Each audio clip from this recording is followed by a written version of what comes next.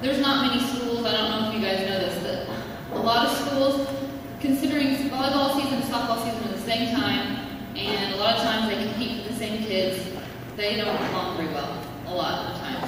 And I can honestly say that Coach Beckley is one of my best friends here at school, and we definitely work well together, and we support each other 110%, and I love that. Thank you. Okay, a couple of thank yous, and I'm going to get going. I'm going to go fast, because I'm going to come in. Booster Club, obviously, for putting this on, faculty, staff, administration, cooks, all my volleyball parents, you guys did amazing keeping these girls fed and getting them everywhere on time and everything. And all of our tournaments, there was a smorgasbord of food. It was wonderful. Michelle Wahlquist, thank you for doing book and stepping in and doing line judge and saving my dad on a few games. The Astro games. Thank you to the Downings, Mike and Nancy. They're not here, but they help a ton. Nancy still helps out, and a lot of the pictures that hopefully we can get our video going, Coach Downing and Mike Downing provided. Also, Nathaniel Paget with Go Fair Grove. He also helped us out with a few pictures on our video that you guys are going to see here shortly, hopefully. My parents, which they already left with my kiddos, you guys saw that. My dad line judges, Matt keeps score, so that leaves somebody has to take care of the kids. Well, it's Andonae for a few minutes till my parents get there. And then my mom takes over, so a big thank you to them. And then my husband, he is a single parent during volleyball season, and he's always a little bit excited when the season ends. He's ready for me to come home. And then last but not least is my new assistant, Sarah Brannock, and I think I was standoffish at the beginning. Just kidding. What's funny is, like, we got along a long time ago. Like, I coached her. You guys didn't know that. And kind of led her in youth group and did all kinds of stuff. And so I knew her from way back when. So it was just kind of, we walked in and it was like we just clicked and we just went from there. So she is, I'm going to use Coach Beckley's word, phenomenal. Her knowledge of this game made our team made the team that it is today. Okay, and it was her help, and she was wonderful. Okay, I could tell tons of stories about volleyball, and I don't have time to do it because I am on a time limit. So I can't talk about how Kayla Stallings has a no talking in the huddle rule, or how Sarah had to leave doing lines during the varsity game because she had to go throw up in the bathroom, which is a lot. She's line judging. I can't talk about how Morgan, silent gym, walking out of the court, falls flat on her face, and the ref ball falls off the ref stand because she's laughing so hard.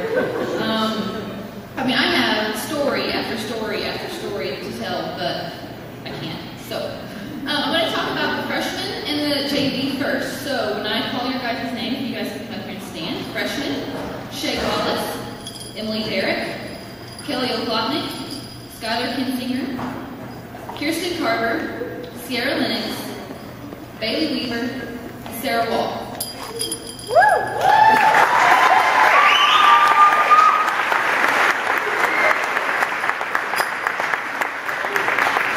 Sophmores on the JV, Lacey March, Hallie Merisotes, and George Robertson. And juniors, Megan Wahlquist, Jessica O'Neill, and Kendall Mitchem.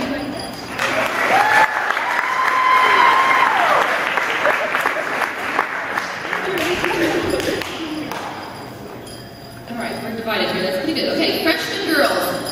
We actually ended up only able to get 6 games. We had some people cancel out on us. I usually can get about 12 games, but this year was we were a little short on that. But in the 6 games, they ended up 6-0. They were undefeated, and they beat Rogersville's freshman team. They beat Willard's freshman team. They have a lot of talent in this class. Like Coach Beckley said, it's a big class, and they all work very hard, and I am super pumped to see this class continue in the next 3 years. I'm glad I get them for 3 more years. And then the JV girls, which everybody you see up here contributed at some point in the JV. We played a lot of people in JV, and it's hard. JV is difficult because I may start Coach B and I, we have a lineup on one game. The next game it's completely changed. And then the next game it's completely changed again. So these group of girls, they don't get comfortable playing next to the same people every single game. We switch it up all the time.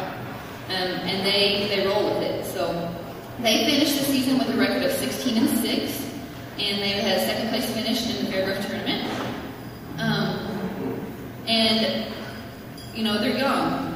And like I said about the freshman group, this group of kids, they're going to contribute to Fairgrove Volleyball for years to come. And I'm excited to see them. So this is our freshman and JV group.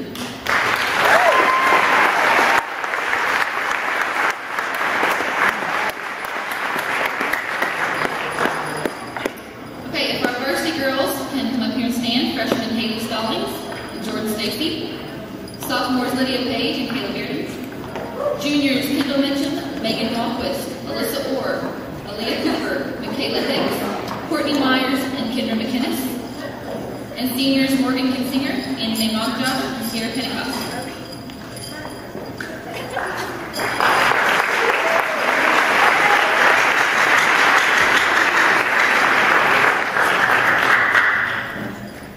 Okay, our varsity ended with a season record of 31-6, which some of you may not know, that actually tied the school record with the most wins. Throughout the whole season, we were state ranked pretty much the whole season. Placed second in the Branson Tournament, first in the Asst Tournament. I like that one. First in the Stockton Tournament. We beat Robertson for the first time since I've been here coaching. We were district champs, beating Stratford. And, you know, this season, if we would have went through the summer and someone would have told me that this is the kind of season we would have had, I wouldn't have laughed in their face because I don't think it's impossible, but I wouldn't have believed them. I knew that we had some talent this summer, and I knew we were going to have a successful year. But the success we had this year was not something I imagined, and it was because these kids worked hard. And I talked to them about this. You don't go through a season with this many girls, teenage girls, and not having drama issues. We had 0. And that right there is huge. And I tell these kids, and I tell Fairgrove Volleyball for years and years, it doesn't matter what kind of talent you have. If you don't know how to work together, then it doesn't matter. And these kids knew how to work together. And that's the reason why we had this success this year. And this is your varsity group.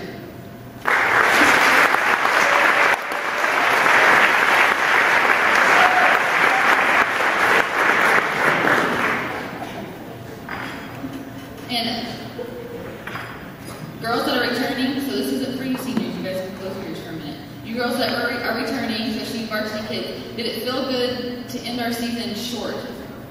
We wanted to continue on, correct? Yes. I said this in the locker room, I said it last year when we lost in districts. Remember how it feels.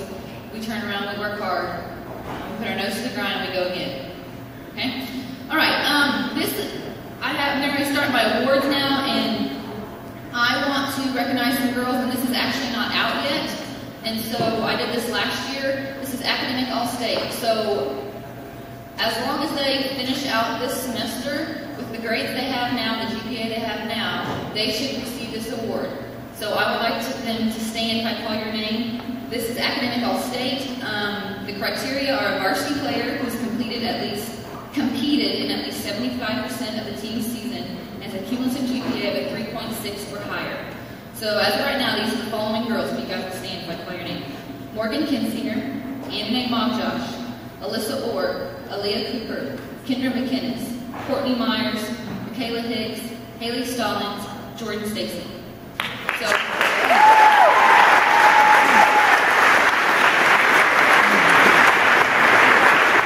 another thing. I actually can honestly say I'm probably more proud that I have 9 kids with a 3.6 or higher, and then still putting the time and effort into varsity volleyball and still getting those kinds of grades. That makes me a proud mom. Okay, on to our awards. I'm going to read these so I don't get teary-eyed. I typed them all up. First plaque we have, hanging out tonight, goes to a girl that has increased her workload this season. We've asked her to pass the majority of her service lead, continually improve her defense, be consistent at hitting, not let the setter down, close the blocks at the middle. The list goes on and on and on. and on. Last year she played 3 rotations front row. This year she played 6 rotations all the way around. This girl does her job and never, ever, ever complains. I've yet to hear her complain. She has received 2nd team all-district, honorable mention all-conference, and she leads the team with 197 digs and a 2.2 serve receive out of a 3.0, and that's Alea Cooper.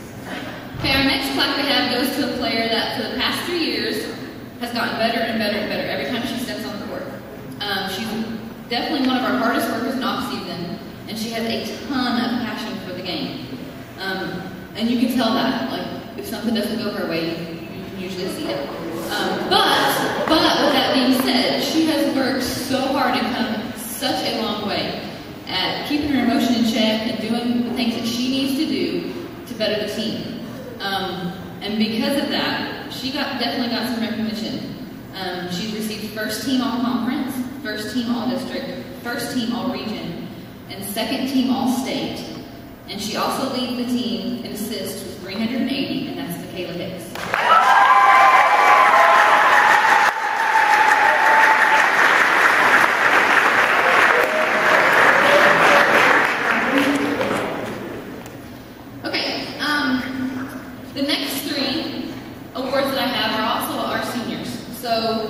when I talk about them, I'm not going to get teary-eyed. I typed it up so that I can not get teary-eyed, okay? These three seniors are a huge reason for our success. They really did. They led on the court, off the court, no issues whatsoever. They were in unison all the time. I think the only time they weren't in unison is when they were trying to decide on the shirt. But then we got to figure it out. That was early this summer. But they're always ready to take on responsibility when I ask for them to do it, and much appreciated. But the first senior I want to talk about tonight is a girl that this was definitely her best year in Fairgrove volleyball. I knew she was going to get on the court somewhere. I didn't know exactly where, and I didn't know what kind of leadership position she was going to have. She blew me out of the water. She did wonderful. She wore a different color shirt for a reason, and she kept it all season for a reason. And I didn't know if she could handle that leadership and having that pressure of a different color shirt on her back. And she handled it like a champ, like a pro. Never cracked, never wavered, and always got out and did her job and did exactly what we asked with a great attitude. And because of that, she got second team all-district, and when I told her she got some of these awards, I think she was pretty shocked. And she shouldn't be. She had a great season. And she got second team all-district, honorable mention all-conference, and she led our team with serving with 97%, only missing 7 serves over. She had about 300 attempts and only missed 7 serves all season. I'm not sure the exact attempts, I don't have a sheet here, but, and that is Cierra.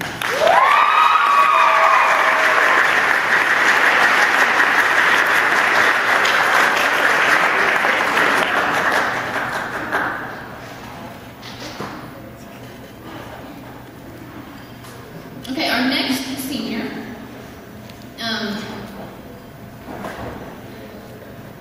It's a girl that maybe when she was a freshman, I should have gave her the Hallie Stalling rule too. They're like 2 peas in a pod. I think they were excited that I called them 2 peas in a pod. No, this girl, like I have seen her get stronger and stronger and stronger every season. And I knew from a freshman year that she was going to do great things on the court for Fairgrove Volleyball. And she's one of those middles that I think a lot of people overlooked. She's just a skinny little thing, no one really pays much attention to her, and until she blocks them or she gets the kills on them. And I really think she started turning it on about mid-season and really picked it up and was averaging a lot more kills halfway through the season until the end of the season, and always closing the block, always doing the little things. She even had to learn to set this year a little bit, and did great at that. And she also received a lot of recognition this year, and that was 2nd team All-Region, 1st team All-District, and 2nd team All-Conference, and that goes to Andonae Magdziarz.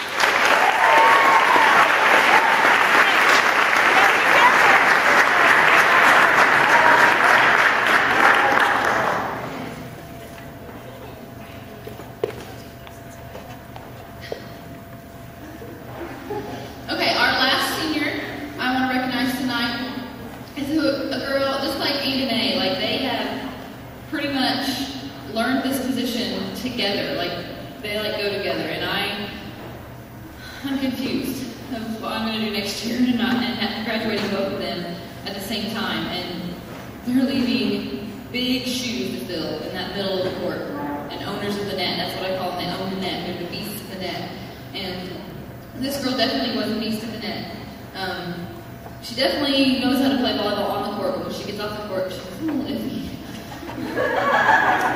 She likes to trip up her own feet and all that kind of stuff, but you would never know that when she's on the court. And heart for the game, passion, hard work. She literally overthinks everything sometimes because she wants it to happen so bad. So bad. And we also call her our grammar Nazi. And this girl received quite a few honors this year, and they are 1st team All-Conference, 1st team All-District, 1st team All-Region, and 1st team All-State. Only 8 girls at the state received that, and she is one of them. She led the team in kills with 295, and in blocks with 93.5 total blocks, and that goes to Kensinger.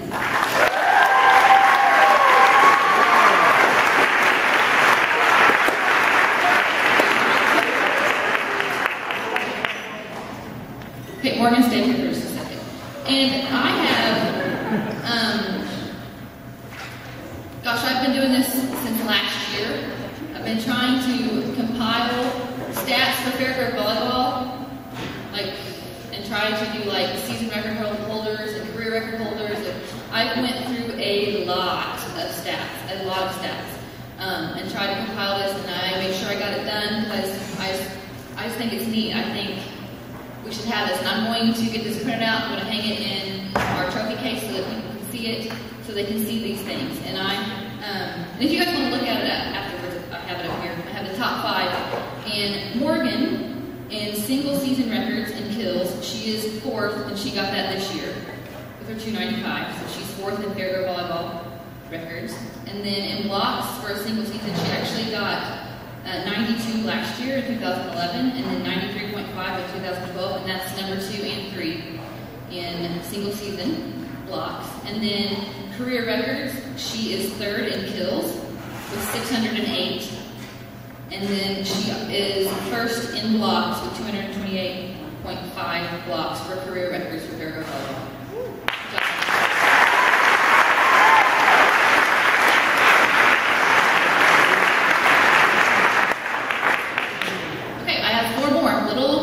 These are ones that Coach B and I come up with, and I try to do some really super funny, goofy ones, but these aren't really that goofy, but they fit all these kids. The first one I have is our Hustle Award.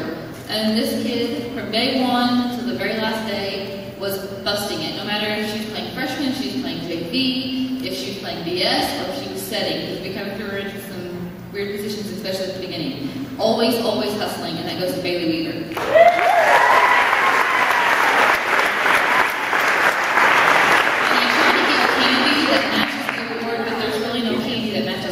So she gets purple. Jelly bellies. Our next award goes to the kid that Coach B and I from the beginning said, she's a freshman, she would put her in there. And the beginning of our season is tough. We play Willard and Rogersville, Branson Tournament. And she's going to poop her spandex. We better think about this one. But you know what? Coach B and I both agreed. If we don't throw her in now and get her ready, what's she going to do come district time? So we threw her in, and she did great. And this is our Super Sub Award, and that goes to Hallie Stallings.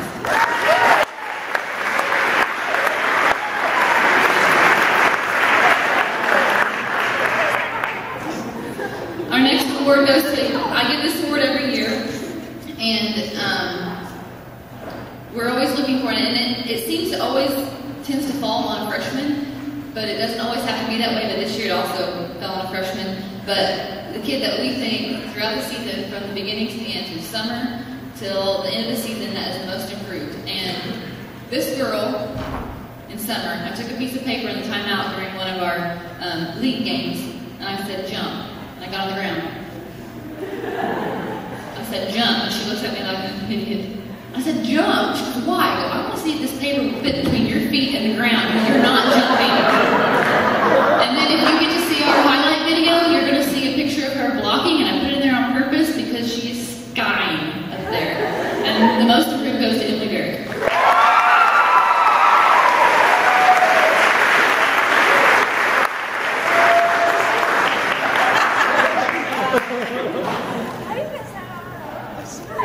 These are your students.